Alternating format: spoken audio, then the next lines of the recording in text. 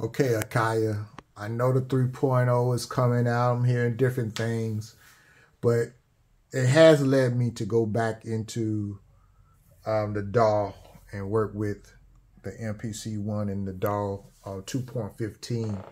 But here's one of the problems. I don't know if it's waves or Akai, the bass fingers. I need it to work with the software of MPC.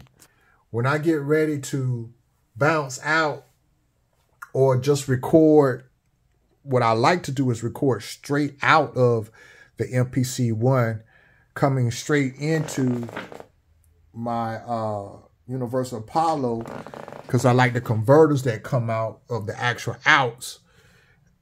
Live, it will not, when I hit record in Pro Tools, it will not play. The bass fingers will not play.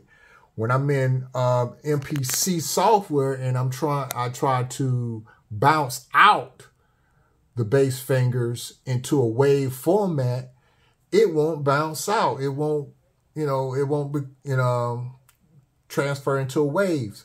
So when I export out of the MPC 1 for the files to bounce into, bring into Pro Tools, it doesn't, the bass is gone. It's not there. So now I'm here with the beat and I have to replay what I played in MPC 1 on the plugins for that. So I'm kind of thinking it's waves. I don't know, waves or Akai.